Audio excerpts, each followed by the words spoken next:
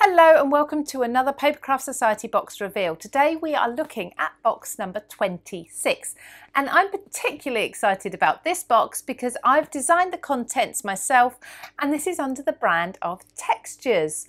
So we have got a theme running through here that is wintry, as you may be able to see with the blue and the silver, but also I have brought back a craft that I have adored for years.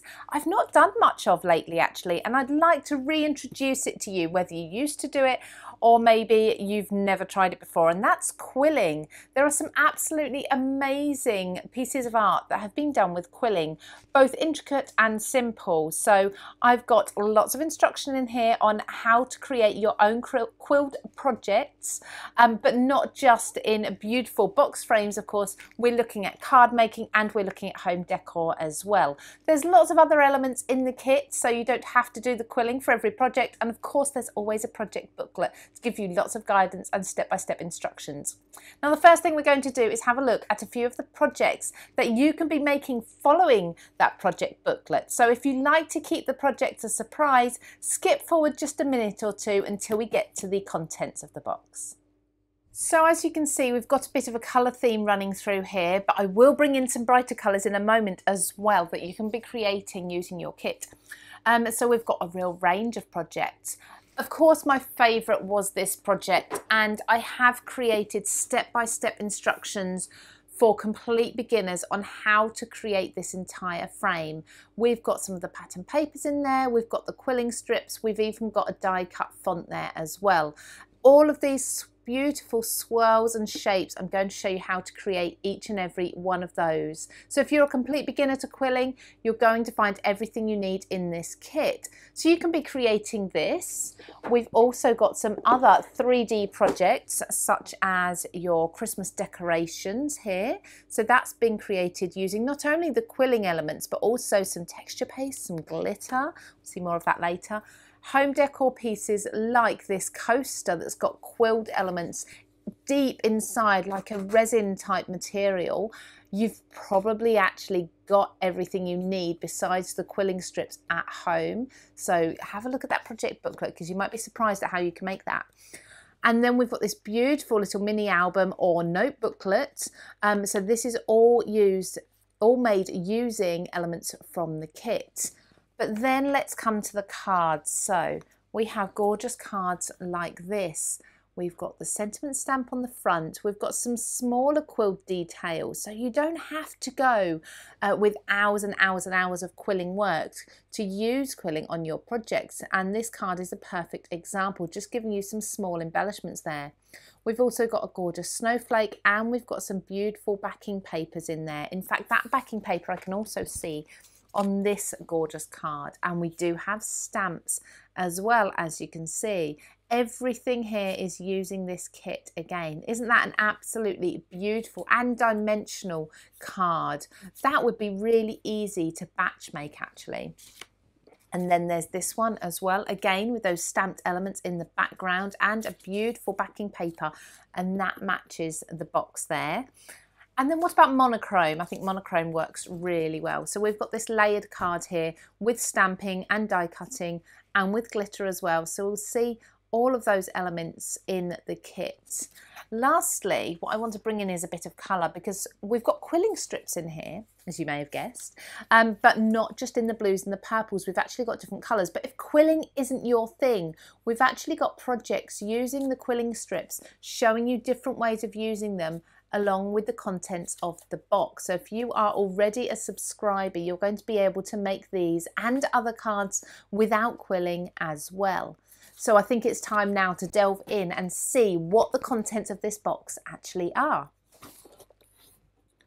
So inside the box here, the first is always a quote from the designer, and that's myself this time. Crafting makes cold winter days feel much warmer. Isn't that true? So a little bit of inspiration there for you. Don't forget, of course, the boxes are fantastic for upcycling if you choose not to keep everything inside your box. I've actually made a distress ink pad holder with mine, sort of little shelves, because they're a really nice width and depth for that. But moving on, let's have a look at this. So we have got Papercraft Society Box 26 Textures. This is the wallet that houses things like your stamps, your dies, and some of your papers. So it folds out three-way. There's something very special about a handcrafted gift. That's true, and you can absolutely be handcrafting many gifts with this kit. Snowflakes are one of nature's most beautiful creations. They are, aren't they? And did you know every snowflake is individual? That absolutely blows me away. They are so stunning, but you can't imagine that they're all so different. And it's amazing what can be created with just a little paper and imagination. Very true. So let's take a look first of all. I think what I'm going to do is I'm going to come to the back here and look first at the stencil. So we've seen some of these snowflakes already on some of the projects that we just looked at. We've also got this really delicate snow flurry. Now you'll see in a moment when we delve into the tissue paper what you can be using this with. But if you've got your inks and things at home, you can of course be using those with that too. So you've got a gorgeous swirl there also, and that's actually a really good quality stencil. Now we've got a die set here. Now textures is all about your fonts and your words, so the die set is a little bit different this month. So the die set, if I just bring in, usually that's white on the back, there we go. So we've got some letters here. So we've got winter with an S on the end, so you can actually spell out things with the B and the H. You can spell winter wishes, but of course you can also mix and match your own words with those letters also, and they're a really nice size font because they're about an inch high and a nice readable font as well. And then in addition, we've got this panel here. This is 4 banners that cut at once. Now this works absolutely perfectly with some stamped sentiments that we've got. So these stamped sentiments, you can stamp those, and they all come on one stamp plate for you. So one piece of stamp there. So stamp them all together and then cut them all out together. And what they've also given you on the stamp, which is really clever, I didn't think about this when I designed it, they've given you some marks so you can perfectly line up your die. So when you stamp these, you'll stamp these sort of hexagons as well on the end. And then if you can see here, the gaps in the dies, I don't know if you can just see those, we have the hexagons there. So you'll line up your die absolutely perfectly over your stamp and immediately cut out 4 different sentiments. We've got walking in a winter wonderland, warmest birthday wishes, make a wish, and winter greetings. Now in addition to this, if you wanted to switch up your banners and change the style of the ends of them, we've also got here some different ends for you to add on to, so you can make them into more of like a flag shape if you wanted to with the dies. Now I'm going to come back to those stamps since we've already touched on those and have a look at what else we've got in here. So we've got that gorgeous word winter with the swirls around, and we did see that heat embossed in white onto a card. And then we've got this beautiful circle. Now the lines on here, once you stamp them, the same with the snowflake, and of course the swirls, the swirly corners, you can use those just on their own as stamped images, or you can use them to follow as guides for your quilling. So this can be a complete guide for you if you want to.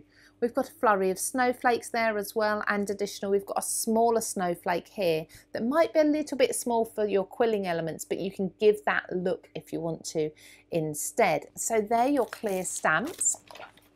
Then we've got here our papers. Now our papers are just very much winter themed, and I adore this, first of all, this brickwork one with the trees, wintry tree scene inside. So we've got 2 of those. They're all single-sided, so you don't have to worry about which side you're going to use and which is your favourite.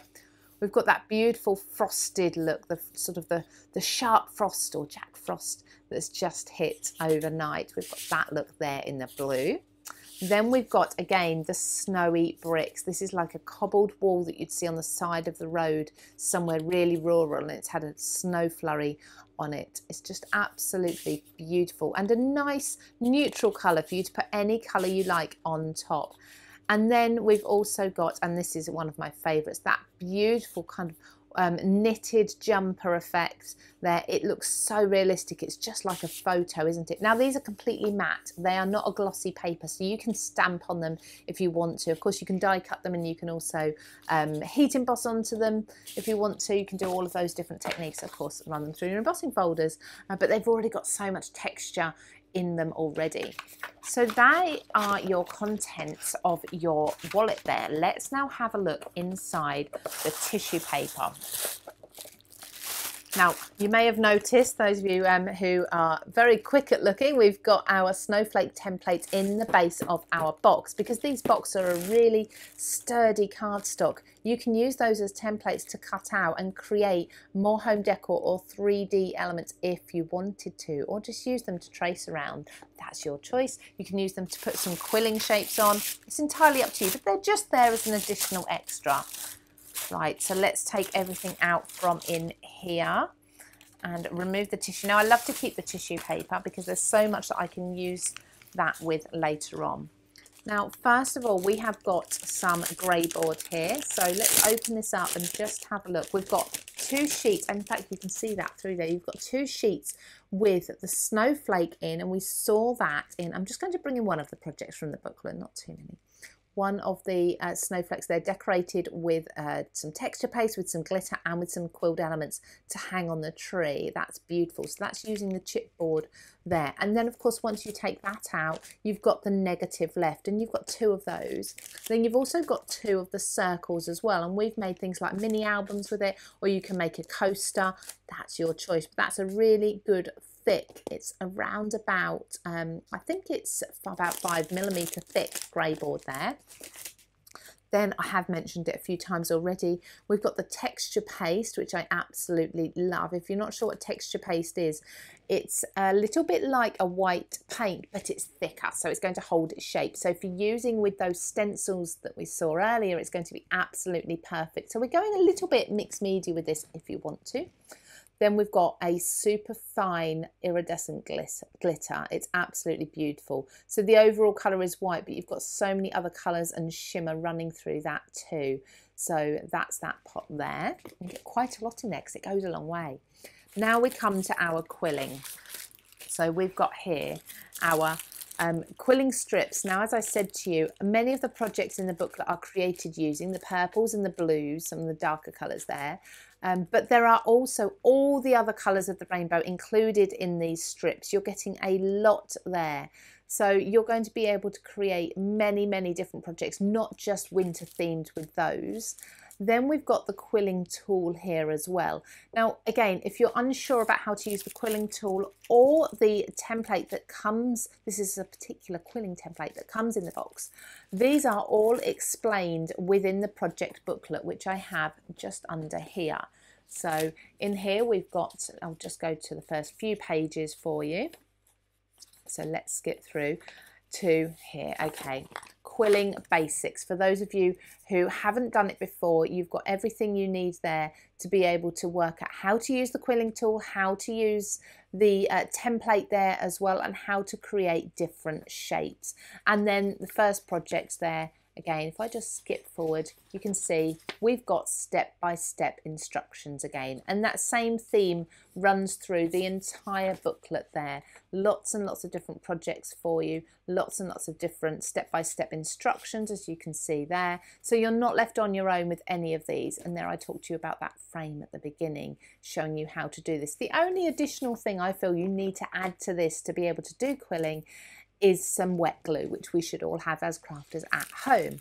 So they're your tools. And lastly, we haven't looked at the coordinating cardstock. So this is a really good quality thick cardstock, again in all of those beautiful colours that perfectly match everything else that we've got in the kit. So we've got the pale blue there, we've got the darker blue, and we've got our greys as well. So like a really dark charcoal grey, and then we've got the much lighter grey as well. So that's everything that's in your box. And I love that we've got not only a new skill for you to learn and just try out with the quilling, we're bringing that back into crafting fashion, but we've also got some of your basic tools like dies and stamps, and of course cardstock and pattern papers colours. So with everything included in here, whatever type and style of crafter you are, you're going to have so much fun with this box. So that's everything that's inside the Papercraft Society Box number 26. So if you'd love to subscribe to this, you can do that from today, the 21st of September 2021, until the 20th of October this year. So you have a month to subscribe, and this will be the first box that you will receive.